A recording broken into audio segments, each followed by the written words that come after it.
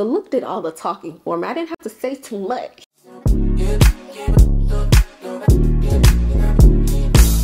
I'm introducing a new style series to the channel, and it's all about how I style what I already have in my closet. If you're interested, please stay tuned. Hello, and welcome back to the channel. Today, I'm sharing with you guys something that I've gotten asked a lot throughout the years, and it's basically, how do you style yourself? So, I'm going to be sharing with you guys some of my inspirations and just the things that run through my mind when I look at my closet and I want something new to wear. Now, when I was doing some research on this, I was trying to get you guys pictures to go with some of the topics that I'll be talking about. I looked up and it was over 100 pictures. So I was like, yeah, we're going to have to do multiple videos for this. We're going to have to make this a series. So with that, full transparency, I grew up in humble beginnings, but something my household never lacked was style. So ideas that echoed throughout my home was the idea of managing. You have to manage. And also the idea of making new combinations, as my mom would say. And keeping those two phrases in mind really highlight and bring the idea of, one, looking at the pieces you already have from a new perspective, making and managing what you already have in your closet. Secondly, is refreshing your looks by arranging and rearranging what you already have into different new looks. And usually from there, you're able to see a common denominator of what's lacking from multiple looks. So then when you do go out shopping, you're shopping with intent, you're shopping with a purpose. You're not shopping just for the sake of shopping. You're shopping to fill a specific void. And in a way, it'll help direct your purchases. I also have a video on making better buys with fewer regrets. So make sure you check out that video after this. But for the purpose of this series, I wanted to serve as a one-stop shop for reference and just to give you ideas at your fingertips. So I plan on focusing on different categories that come to mind when I'm looking at my closet and looking for what to wear. So we're gonna start off with the easy stuff first, and gradually we're gonna work our way to more complex and intricate looks. So some may not be super groundbreaking, but not too much on me, because I've shared some of these ideas with my friends and they found it helpful. So we just want to share the love. And make sure you're never at a loss when you're looking at your closet, because you can always come back to this video and be like, I can do that, I can do this, I got you covered. Today we're going to talk about styling neutrals. Now for me, neutrals are everything from white all the way to dark brown and everything in between. Sometimes I throw in a couple earth tones, but I also consider a neutral palette a monochromatic palette. So I looked up some definitions for you guys so I can have y'all straight. One of the definitions I found says, monochrome colors are all the varieties of a single hue, the tints, shades, and tones. They range between lighter and darker versions of the base color or hue. So hue refers to the actual color, tone refers to the mood, and it's done by adding grays. Shade is achieved by adding black, and tints are achieved by adding white. And just as a heads up, another interpretation of monochromatic, especially when you're looking at international websites, sometimes it refers to black and white patterns as monochrome. So just so you know, whenever you're looking, if that comes up. So with that out the way, if you're new here, my name is Udy. I go by UdyOnTheGlo here and on my other social media platforms. So make sure you subscribe to me here and follow me there. I share with you guys how I style myself, my home, and more. And go ahead and tell a friend to subscribe. Yeah, like telephone. With that out the way, back to it. So when it comes to neutral looks, I feel like it's the easiest way to get a luxe look without doing too much. It also can give a dainty and light, airy feel to what you're wearing, and it can be very soft on the eyes. So typically I wear more neutrals during daytime outings, whether it be running errands, grabbing brunch, anytime that I want that light, airy feel, anytime I want an effortless look like I haven't done too much, that's when I'm wearing my neutrals. So when I'm in the mood to wear neutrals, what I'll do is go to my closet and pull out pieces that match that color scheme. And what I'm trying to do is rearrange what I already have and work them into new looks that I haven't put together before. And there comes in the new combination. So next up, I'm gonna go through some neutral looks that I found online and some that I've worn. That way we can put some visuals to the topics we're talking about and also break down ways to achieve the look. So if you see someone you know or a campaign you're familiar with, go ahead and credit them in the comments down below. For the meantime, these are just gonna be in my pins. If you guys see me looking down, I'm looking at my laptop. So this first look, it just gives a very clean and light feel. It also looks super effortless, like she's not doing too much. So you have the white shirt, the beige pants. It looks like we have the gold Oran sandals.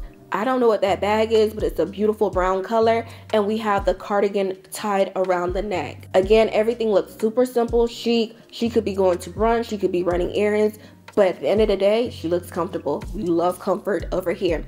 One of the things here, especially with this cardigan, having a sweater tied around your shoulders or draped on your shoulders is nothing new. But I started seeing this style come back a lot last year, and I remember thinking to myself, dang, I'm gonna need some more cardigans. And later on it hit me, if you have a crew neck sweatshirt, you can tie that around. You don't have to have a cardigan. If you got that sweatshirt and it's the color you want, tie it around and already you've got the look. This next one I feel like is the ultimate running errands look. Again, we have that comfort. It looks like she's wearing a light long line jacket in beige with the pants to match. Underneath, that's a lighter cream hoodie. Then we have the multi-pochette around, but again, you can wear any crossbody. What I love about this, I kind of talked about this in my fashion radar video, but the idea of having one piece in your collection that is a brown logo print but isn't too loud can serve as a neutral piece for you. So if you guys haven't checked out my fashion radar video, I'll make sure I leave a link. And then also on the feet, we have some chunky sneakers. This can easily be done with New Balances or Nike shoes without breaking the bank.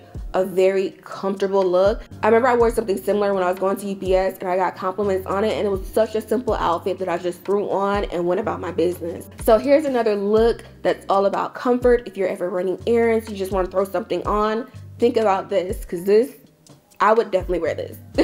So next I have this look from Nori, who we love over here. We have the beige going on with the gold belt. That may be a Jacquemus top, but I'm loving the proportions. Again, this looks comfortable. We have a low heel. That might be a Prada slingback. And one of the things I want to point out here, sometimes when I can accessorize with brown, I sometimes swap it out for orange. Sometimes that orange gives you a little extra pop, and depending on like what scale you're looking at, brown and orange can low-key be on the same spectrum. So I love how she's accenting the pieces with pops of orange. Later on in this series, please stay tuned because I will have videos on accent pieces, proportions, and more. We will get to it. I love this fit because again, we have comfort, it looks functional. We have the jacket keeping her warm, and we have the pops of orange giving a little extra spin. But honestly, you could substitute all the orange pieces for more true brown colors and still have the same vibe. Now this next piece, I of course had to spotlight it because this brown is everything. I believe this is an Andrea Iyama piece. I still need to get something from her. I do. One day I will. And I just love it head to toe. We have the chunky earrings. Again, it's giving you that extraness without doing too much. The cut on the top is everything. And then we see these pleats in these pants. What? And again, if you pay attention to the purse the model is holding, some people might call that orange, like a toned down orange, and some people might call that brown. So for me, that's how those can interchange. So yeah, love this look. She did it. Now this next one I wanted to spotlight because I wouldn't consider myself the most girliest dresser. I tend to like androgynous looks, more chic, more edgy. So I'm learning to embrace my softer side more. So I tend to like to wear pants, jeans, that kind of thing. Like you never know when you gotta be on go. Like you never know. But I try to challenge myself to incorporate more dresses and skirts into my looks. So I've been embracing more of the maxi or madaxi look, something that's hitting at your ankles or a little bit above. I've been liking that because it gives me more of like a sophisticated grown look, like, yeah, I'm here. What I love about this dress is the neckline is very clean cut. If you're someone who's conscious about your arms, those are covered up. And I love the volume that grows as you go further down the dress based on the slit. So the slit adds a little extra skin, but it's all balanced. So I love that. I would actually want to dress like that. So now let's get into some looks that I've come up with. So this first look, this was a fun one. So this is a look I did in Houston. We were out getting brunch. And starting from head to toe, these cat eye glasses kind of give you, again, that mix between is it orange, is it brown? I got them online somewhere, but it wasn't until after the fact, like months later, that I realized these are Saint Laurent or Loewe dupe. Okay, the top I got from Misguided. Okay, y'all remember that time when Misguided was like, and then the site disappeared and you just couldn't get refunds and nothing? I think they're back now, but that was weird. Anyway, I got this top from Misguided, and the great thing about it is the material is so thick you wouldn't know that I got it from Misguided. It's a very thick material and it holds its shape. And just for reference, if you're ever looking for something similar, when you have that ruching up top, how that neck falls, that's called a cow neck. I'm gonna make sure I talk about the different techniques in the clothing, just because often when my friends are looking for something and they have me look for it, they don't know the name of the style or the technique used. So once you know the name of the different techniques and silhouette, it makes it that much easier when you're looking for something similar to buy for yourself. Moving on, the pants, I got those from H&M. The shoes are also from H&M. When I tell you those are the most comfortable shoes I own, like I can walk miles in those shoes. Those shoes really let me know that I need a good pair of open-toe black shoes, because there are some outfits where I want to be comfortable and I need the height so whatever I'm wearing is not dragging on the floor. And I go for those shoes over the black shoes that I have just because these are more comfortable. And I got this purse from ASOS. I feel like you're supposed to call it ASOS, but in this household we say ASOS. And I always have my Casio watch on. I love that watch. Next up, I just wanted to throw this one in here. This was a fun impromptu moment. Okay, story time. This picture, I was actually with my cousin when she was getting her birthday pictures done. I was already dressed up because I'm like, I'm going to help my cousin get her pictures, and I'm going to try and take my pictures on the side. So this was actually a test shot. This was a test shot set up for my cousin. This wasn't meant for me. So we got this picture in like 2 seconds. But just to give you guys a rundown of what I have on, the hat I got from Forever 21. The shirt, I think I got from AliExpress. The biker shorts are from Pretty Little Thing. And the shoes are also from Pretty Little Thing, I believe. And I got the purse from TJ Maxx. Now this style of purse is called a hat box, just because it resembles like the bigger storage boxes for where you store your hats. So yeah, this look did not cost much at all, so you do not have to break the bank to look good. I will always say that. Now this next one, me and my friend, we went out to brunch here in Atlanta at the Select, and I actually ended up grabbing the wrong coat, but we just ran with it. So I love this hat. This hat just gives me like buy me this, buy me that vibes. I just love it. I got the hat from ASOS. Sunglasses are Louis Vuitton. The shirt I got from ASOS is actually what I'm wearing now. And the skirt, it's supposed to be like a corduroy skirt. I got that from Pretty Little Thing. That skirt, I'll let you know right now, isn't the best quality. But let's get into these legs. Let's get into this leg muscle. Like, what are you talking about? It look like I'm in shape. I was so not in shape.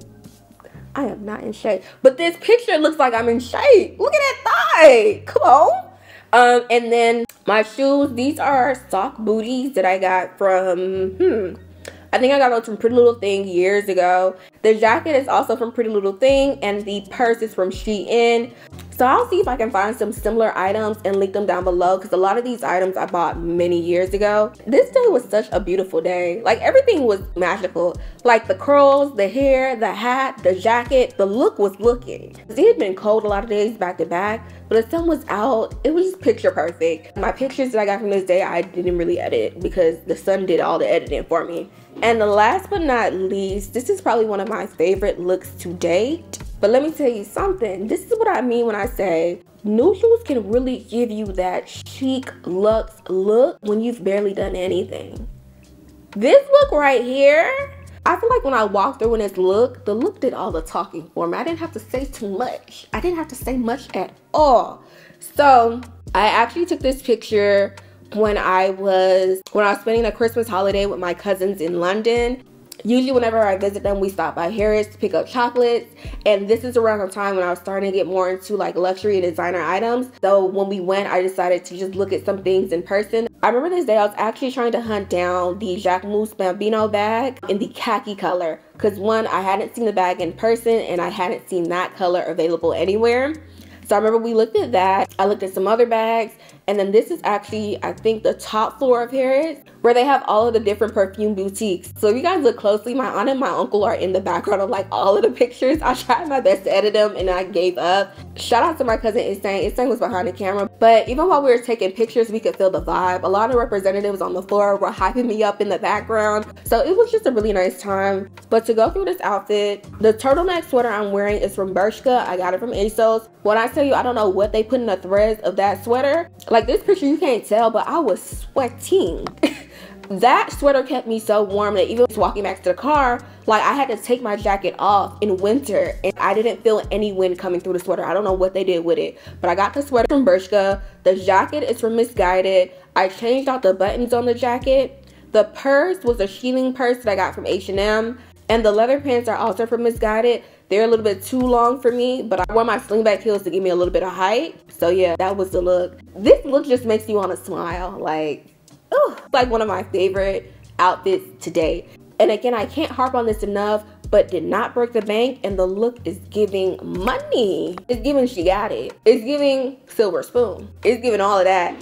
So that brings me to the end of this video. I'm hoping you guys were able to pick a few tips here and there and able to find things that you can wear in warm weather as well as cold weather. With this being the beginning of the series, go ahead and let me know if you found this video helpful. Please leave your feedback or any comments you have down in the comments below, and let's keep it cute and respectful as always. I am working on more styling videos for this series as well as some other videos for the channel, so please stay tuned and make sure your bell notifications are on and you're subscribed if you haven't already. But until next time, bye guys.